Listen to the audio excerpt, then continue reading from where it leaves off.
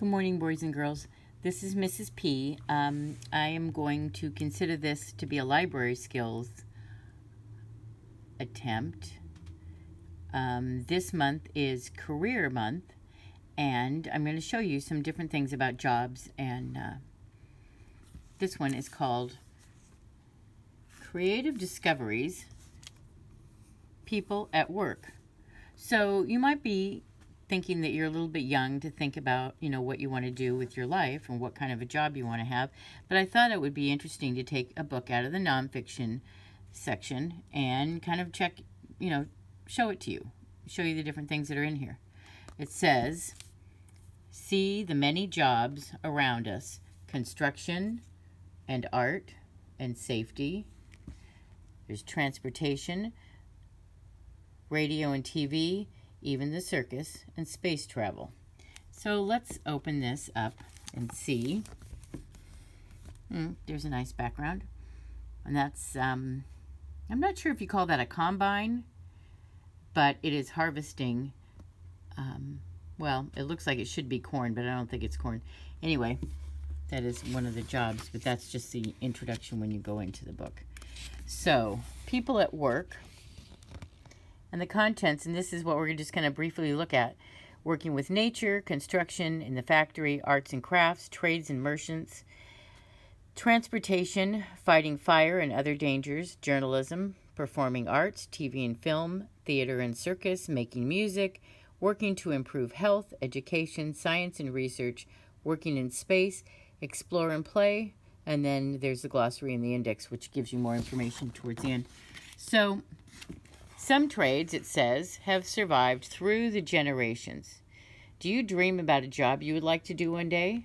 All occupations require skill and experience. People don't become butchers or architects overnight. They must learn their chosen trades before they can practice them.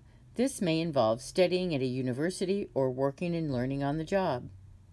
So that's basically what we're going to cover. And I'm just going to introduce you to a lot of different things. But very early on, when we were people, we did a lot of things the hard way until we figured out inventions of doing things a little bit easier.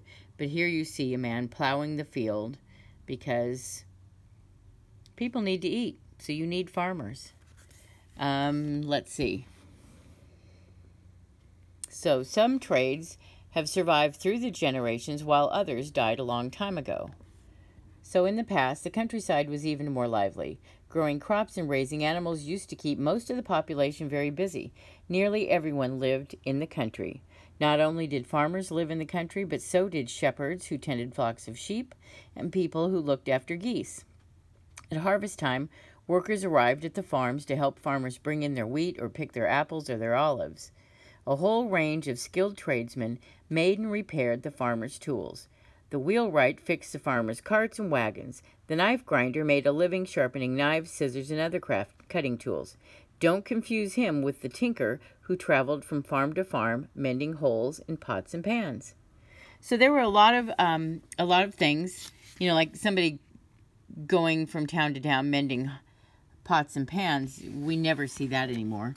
But they did the things that had to get done. So here's another job, and that is farmers who supply our food. Now, we've made machinery that does an awful lot. We've got automatic milkers for cows and harvesters that take grain and crops down. But they used to have to do it very much the hard way and very much by hand. And that was how they would start some of their little communities. And so here, if you look, and like it says at the top, machines have revolutionized farmers. So here we've got, the milking machine. In the olden days, well, there's some things that have not changed. We still need people in the field to pick the crops. Okay, we're not going to read the whole book. So we need farmers. We also need veterinarians to make sure that our cows and our chickens and, whatever are healthy. This is a plow that's attached to a tractor. And we can see this right around in our own neighborhood. And then a combine. Yeah, okay, I thought a combine was bigger. And they can harvest a field that once took several days. These are all just things that you might think about as you're growing up to figure out what you want to do, what you really like. We need farmers to make sure that the oranges have plenty of water. Farmers can't do too much about the sunshine, but you learn about these things. Sometimes you can learn about them from your parents. Other times you have to go to school and learn it, or you get an apprentice job, which just means that you work alongside somebody and learn a trade. So there's tree surgeons and loggers, and they trim and cut down trees. And it says, loggers use powerful cranes to pick up and load logs onto trucks. These trucks transport the logs to sawmills to be cut into lumber and processed for other products.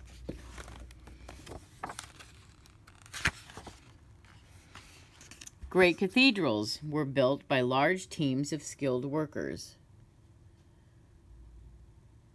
Remember, I'm going to tell you again, these people did all of the things by hand. They did them in marble and sandstone and limestone. And it says, in the Middle Ages, a cathedral building site was a hive of activity.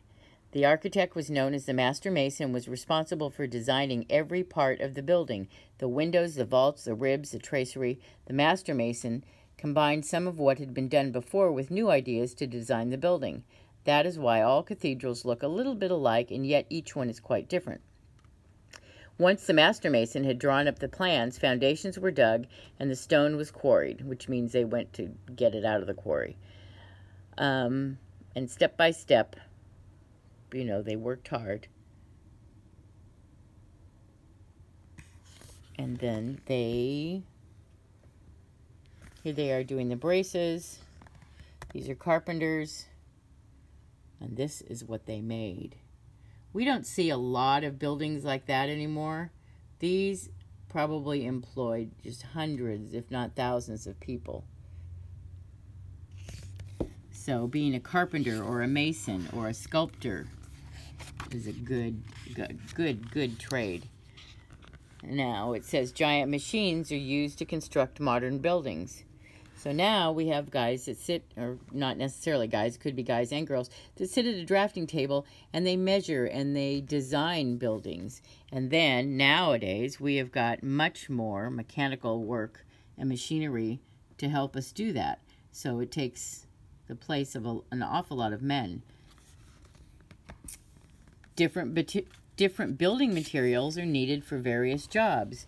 And so sometimes, and maybe some of your dads know this, masonry, you have to know a lot about plaster and cement and stone and bricks and how to do concrete and gravel.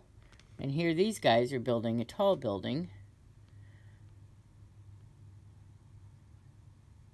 These are for skyscrapers. That's why they have hard hats on, the yellow hats. So in case something falls and bumps, hopefully it doesn't crash in their brain. And then here are other skyscrapers. And men climb these to build these buildings. And then you notice the crane? Yeah, that goes all the way there. And then they use the crane to move other pieces of construction materials. So here's how a skyscraper kind of starts. They start from the bottom. And it says a concrete core supports the tower in the middle. There's so many jobs that you can think about. This one is teams of laborers who work in factories. We have several factories around here that process chips and tomatoes and everything we grow. We've got cereal plants. We used to have the Hershey chocolate plant, but it's gone to a Sconza plant. I don't know if they give tours there anymore. But people that work in factories work with a lot of machinery. This one happens to be they're assembling cars. This picture is guys assembling sardine cans.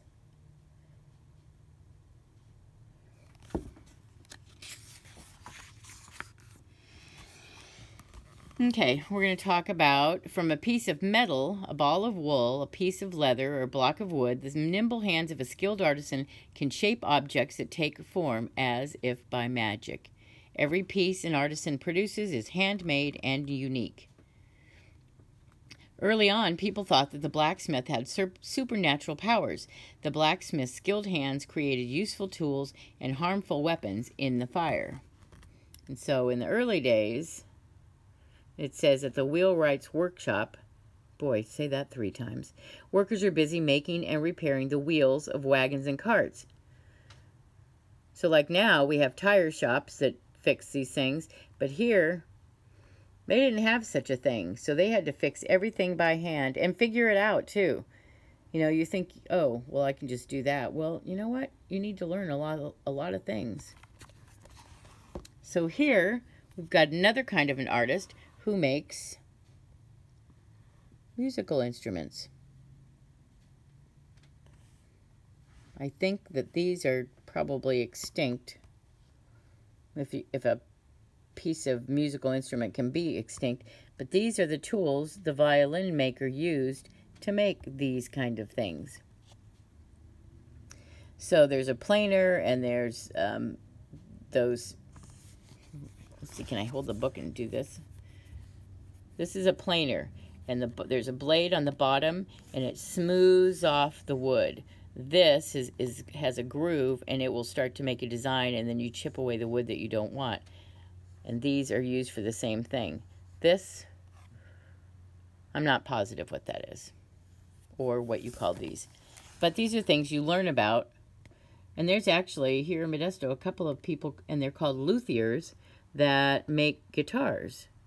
So it's very interesting. I've got to do this a little bit faster because we have artists who would paint scenes or people so that the memory would stay alive. We have sculptors who have sculpted these things like in sandstone of things that happened in history, because they didn't have cameras or anything, so they needed to document things that were happening in history. And then a lot of churches in the olden days, and we have some here now too, but this is a really interesting craft, and that is stained glass. They made stained glass windows from colored glass and pieced all these pieces together, just like a puzzle. So somebody did the drawing and then separated it so they knew exactly where and what color pieces that they had to have. And these are their tools. And this is the glass they have waiting around so they can get on their work table and cut it.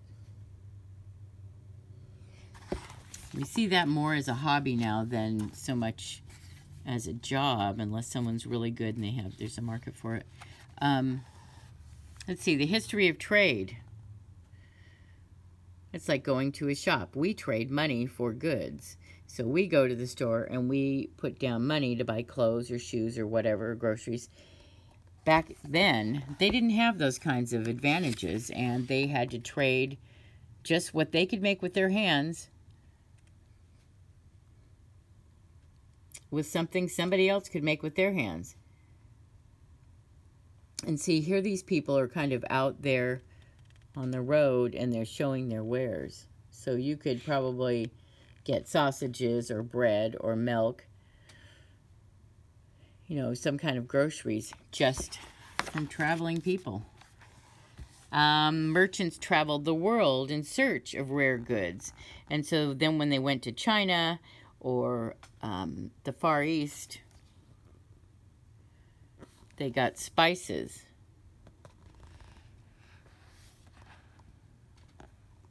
And then spices, cocoa, pepper, tea, cinnamon, coffee, and cloves.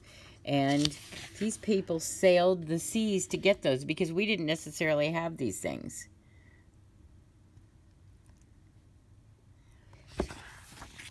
Okay, so I've really got to speed this up. We've got people that work in the grocery stores. There's people that are stocking. There's people that are bringing. There's people that are bringing trucks, unloading trucks. And there's sorters.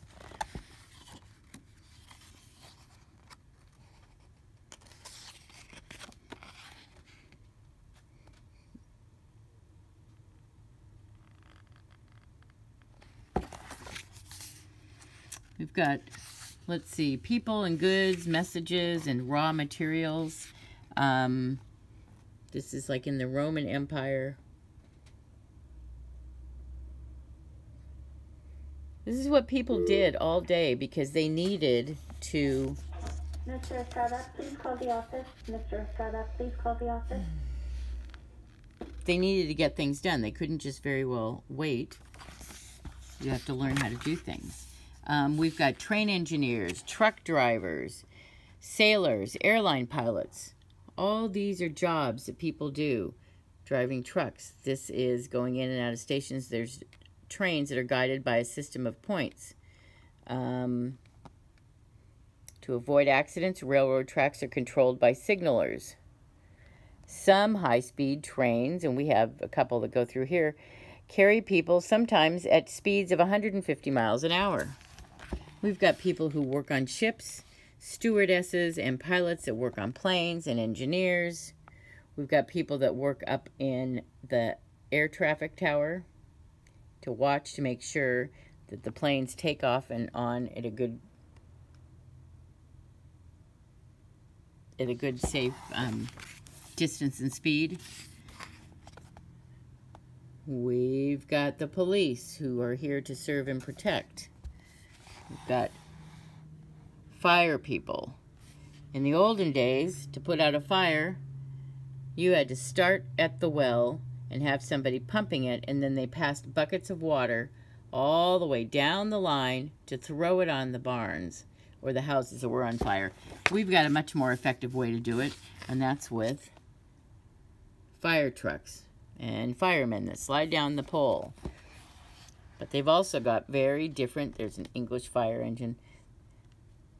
This is the amphibious vehicle, and it goes in the water, it drives right in there, it brings up water, and then it drives out.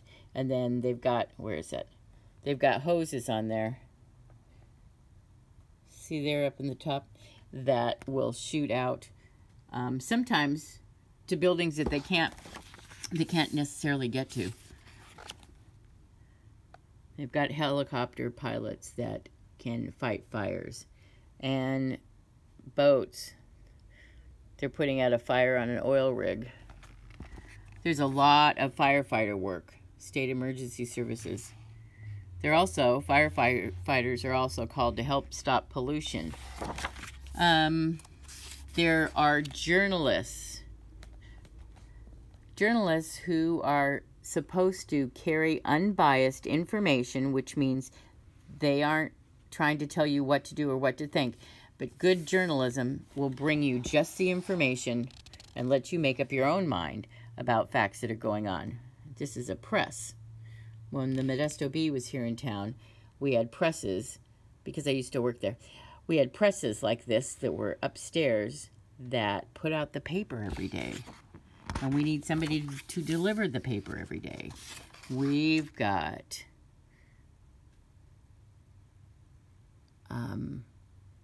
television programs, but we've also got, so while these people are doing the work sitting behind the desk, we've got a whole nother group of people who are behind the camera.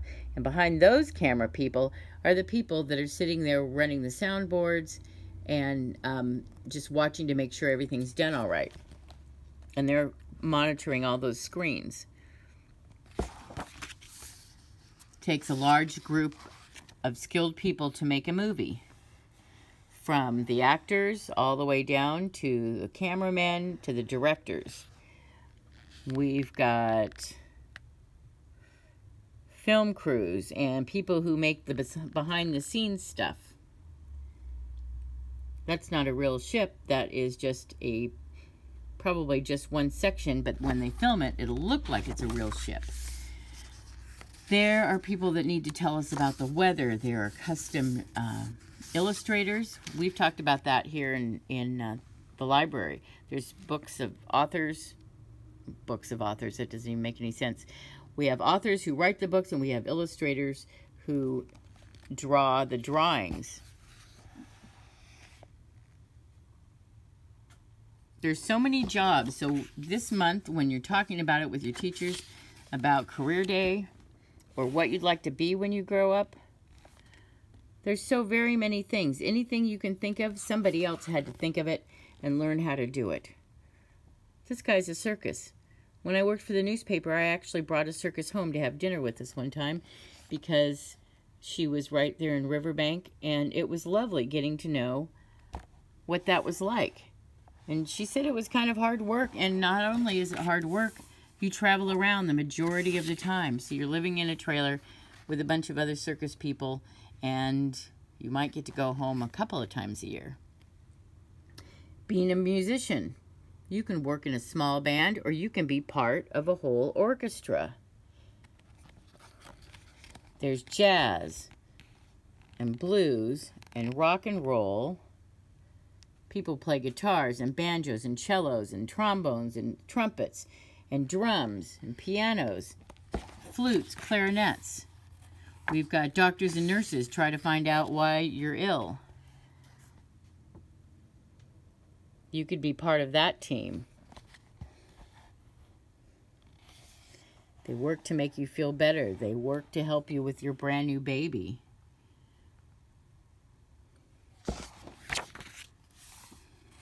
A good education is a lesson for life. Before we begin to work for our living, we need to get a good education. The idea of free public school for all children is a recent one. In past centuries, school was very expensive and only the rich could afford to educate their children. Wealthy families hired private tutors. Most children from poor families were put to work in the fields or factories at an early age. You are very, very blessed to be able to get a good education and learn some things before you have to go out and figure out what you're going to do. We've got researchers, astronomers, people involved in chemistry trying to find out new cures for different diseases that come up. People who are working on getting into space. People who study volcanoes. What is that? If a volcano erupts, volcanologists may venture onto the slopes to take samples of red-hot lava. I don't think I'd want that job. And then we've got people in space.